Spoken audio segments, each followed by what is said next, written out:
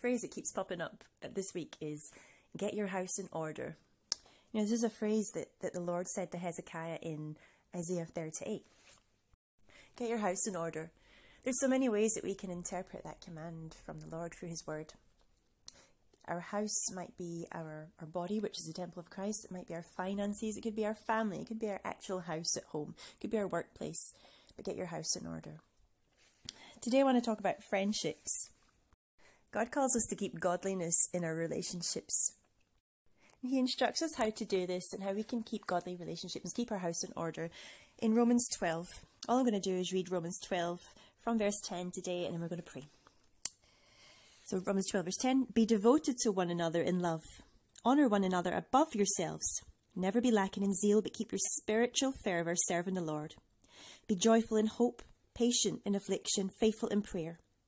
Share with the Lord's people who are in need and practice hospitality. Bless those who persecute you. Bless and do not curse. Rejoice with those who rejoice. Mourn with those who mourn. Live in harmony with one another. Do not be proud, but be willing to associate with people of low position. Do not be conceited. Do not repay anyone evil for evil, but be careful to do what is right in the eyes of everyone.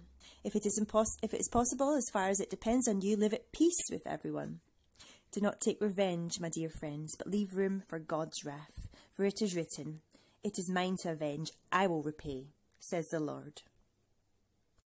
On the contrary, if your enemy is hungry, feed him. If he's thirsty, give him something to drink. In doing this, you will heap burning coals on his head. Do not be overcome by evil, but overcome evil with good.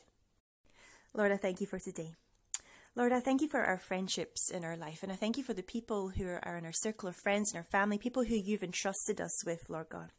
Help us to be good stewards of those relationships and friendships, Father God. Help us to keep our house in order there, Father God. If we're not walking rightly or in step with you in any way, Lord God, give us the boldness and the humility to go to whoever we need to go to today, Lord God, and make amends.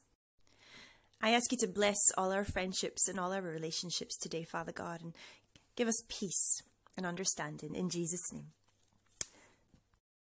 Lord, I pray that you bless our Sunday, and I declare today it will be awesome. In the name of Jesus, I pray. Amen. Guys, you have a great Sunday, and I'll see you tomorrow. Bye-bye.